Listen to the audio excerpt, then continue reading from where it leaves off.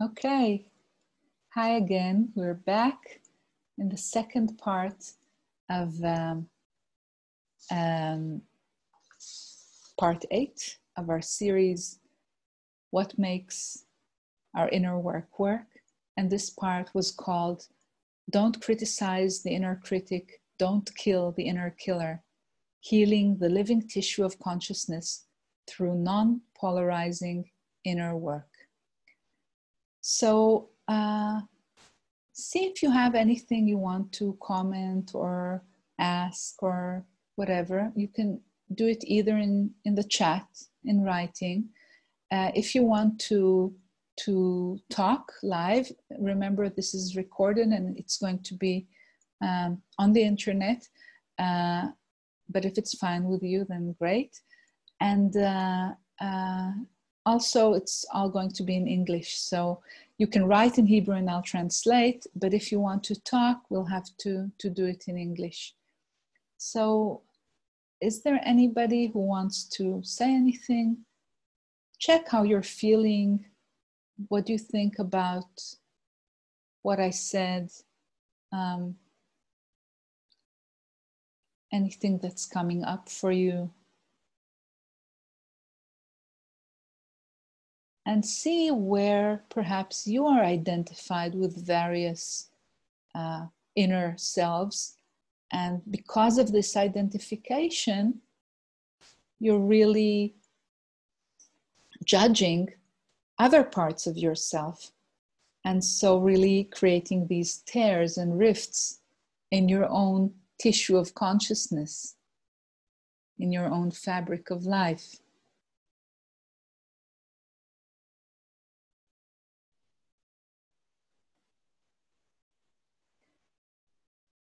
Now, if there aren't any comments or questions, it's perfectly all right. We can end the show here, but I just want to give it a few more minutes.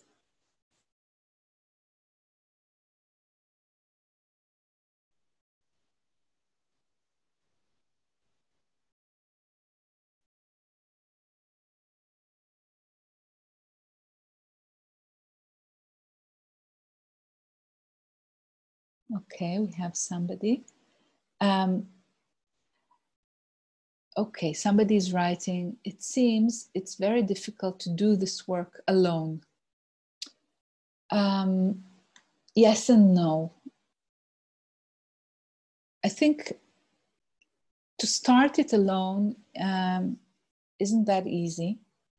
But of course it's possible. It depends on many, many factors. But it isn't that easy to start alone.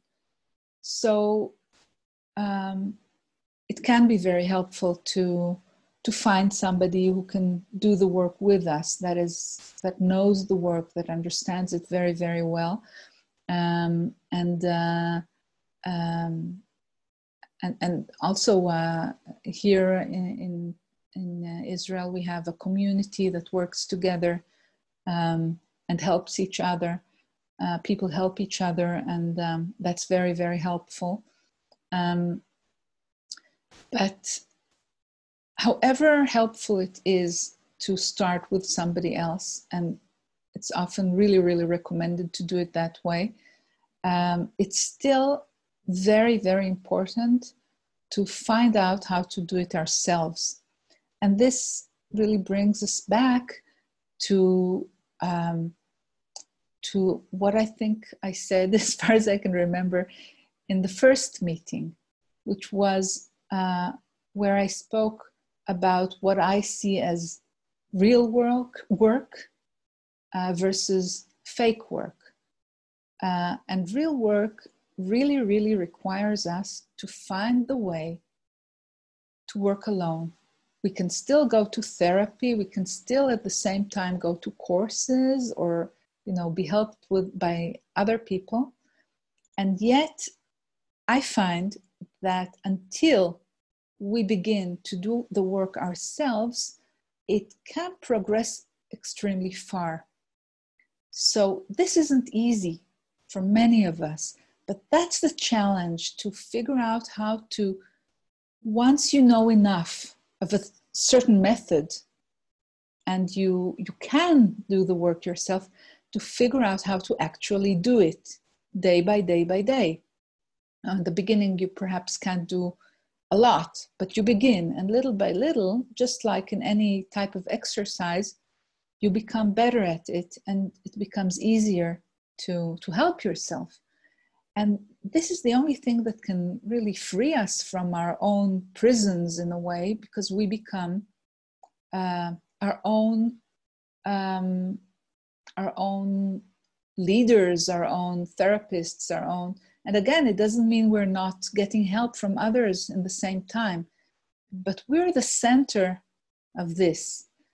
Now, you also say it seems it's very hard to do the work also because the fear and the duality and the fear of facing it alone.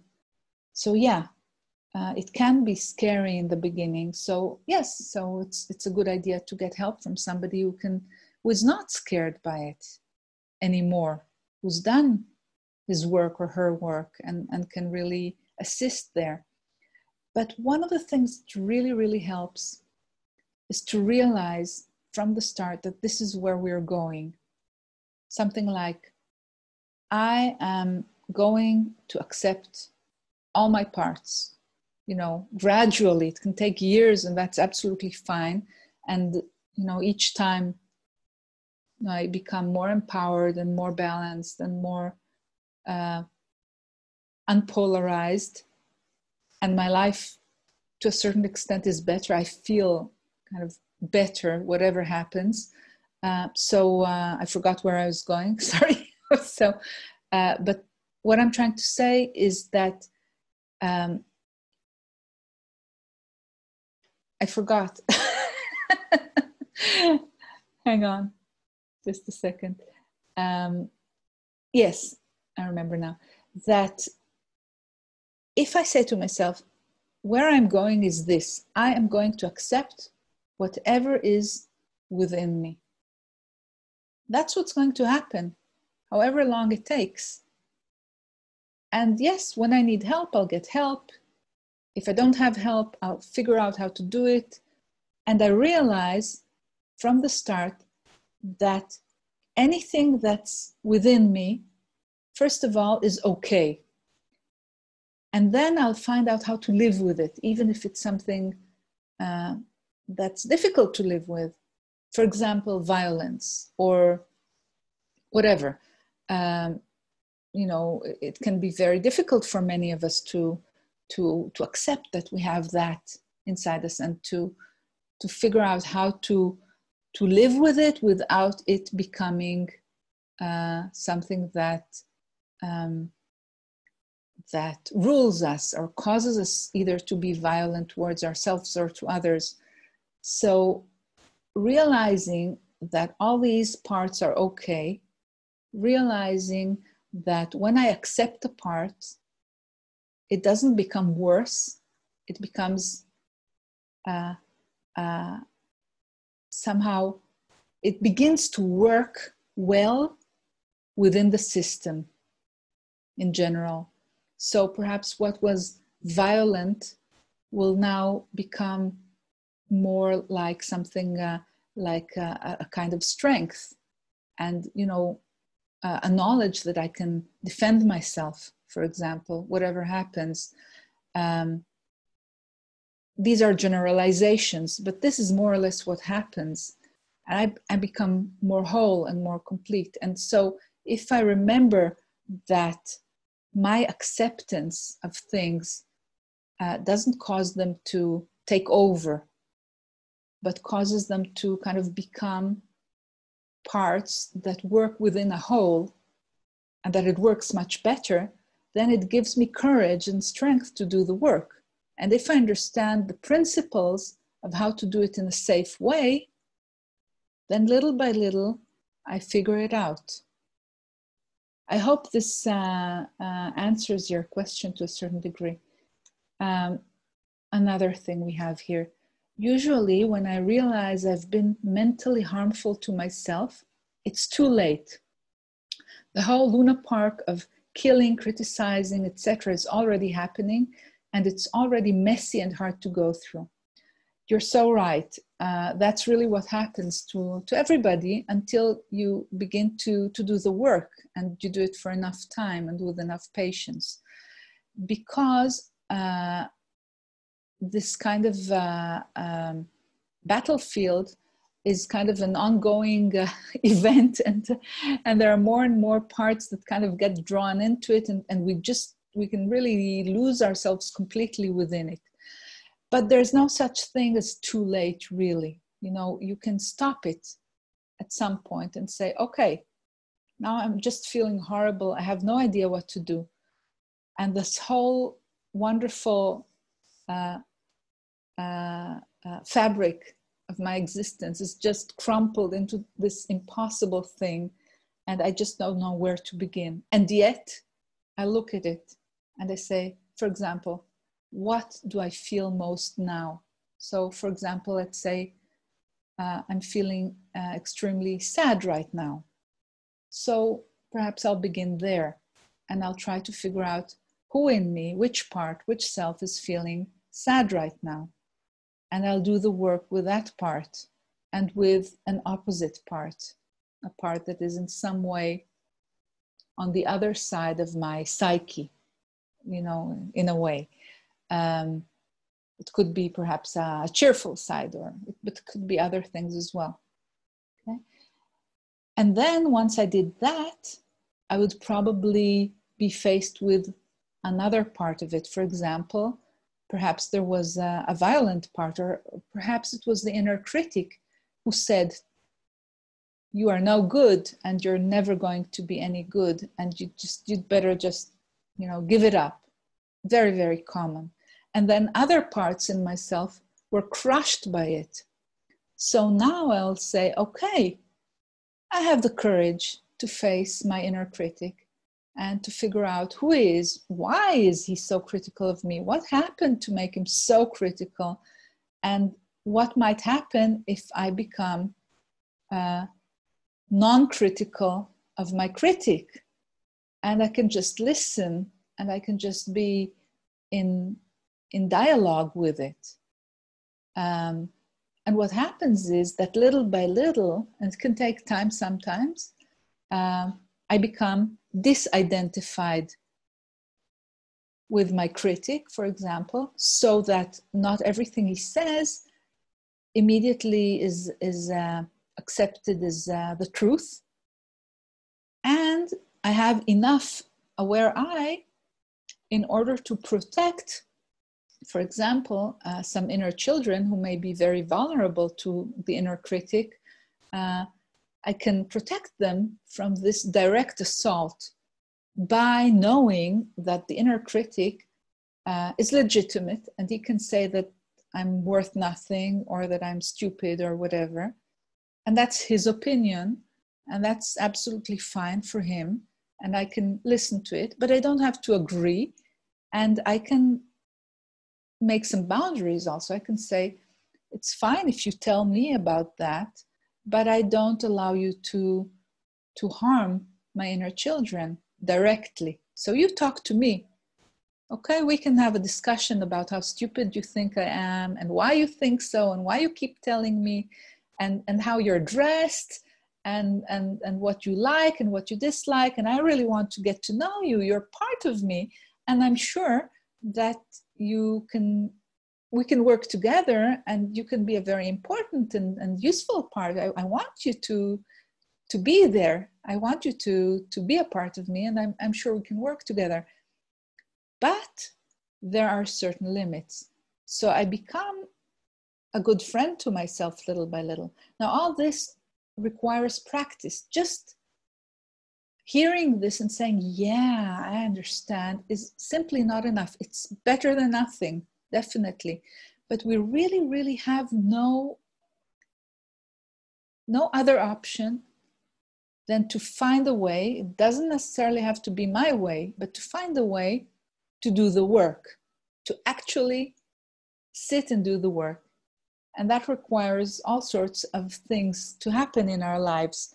So I'm not saying for 1 second that it's easy, but from what I can see from myself and from many of my students and people I've facilitated along the years, that's what works.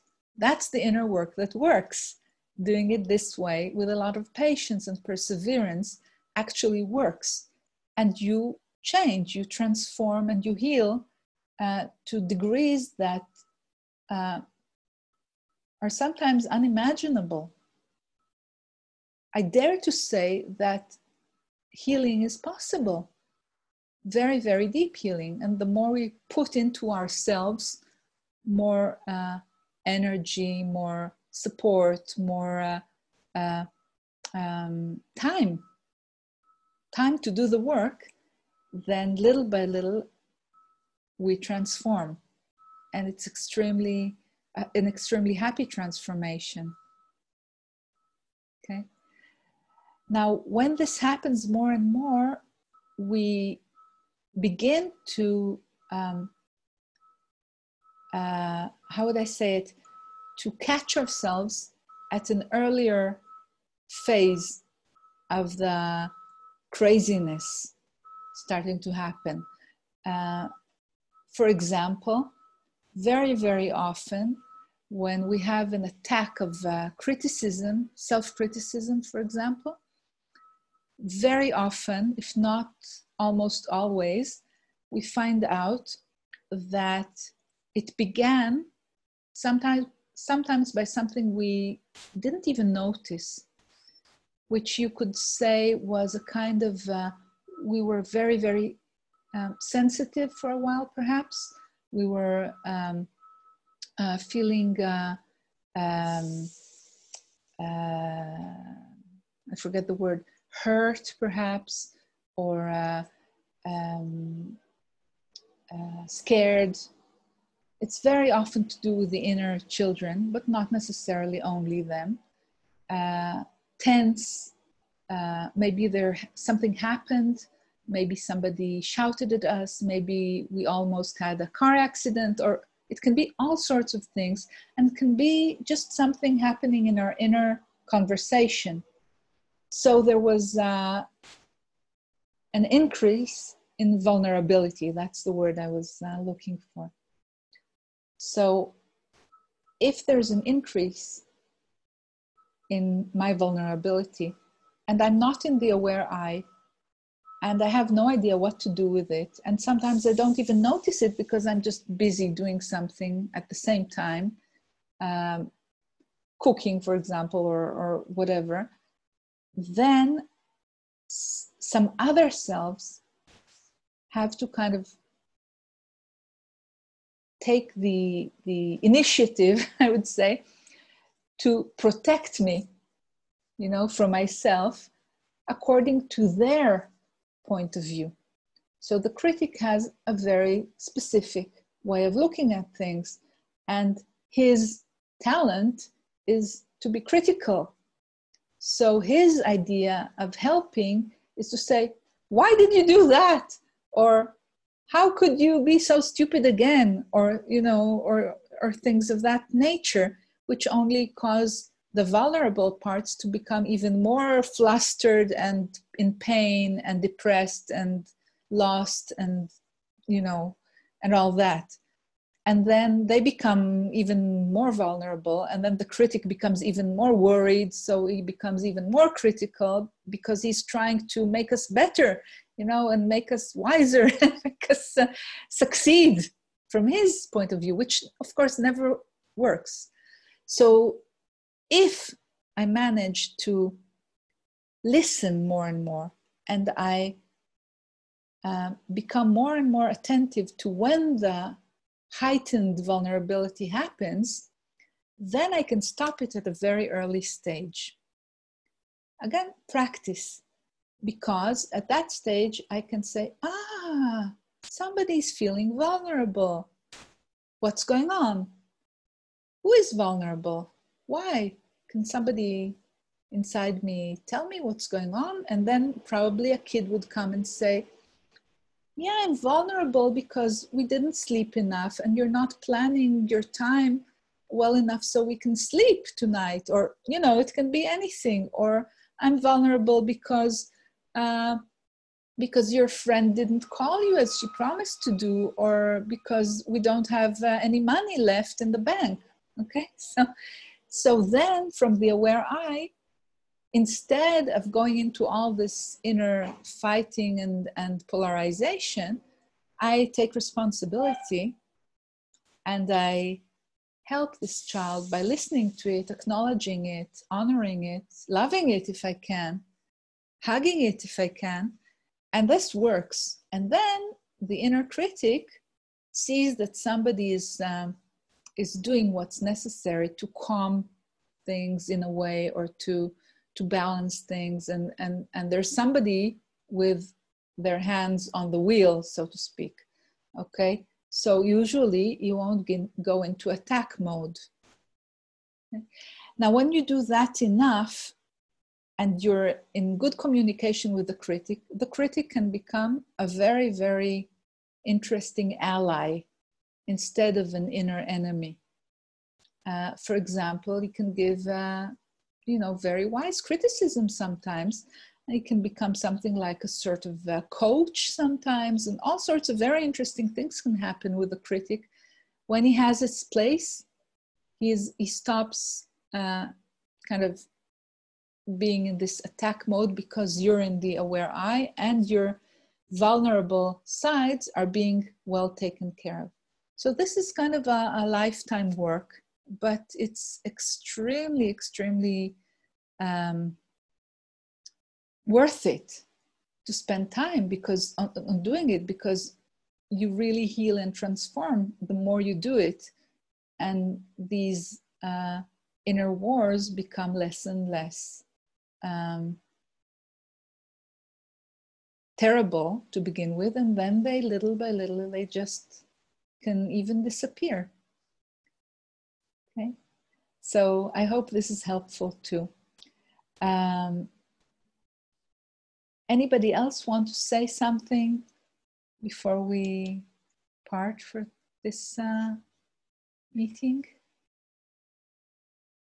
All right. So thank you again for being with me, whether you're here in the Zoom room or on Facebook Live or watching this in the future.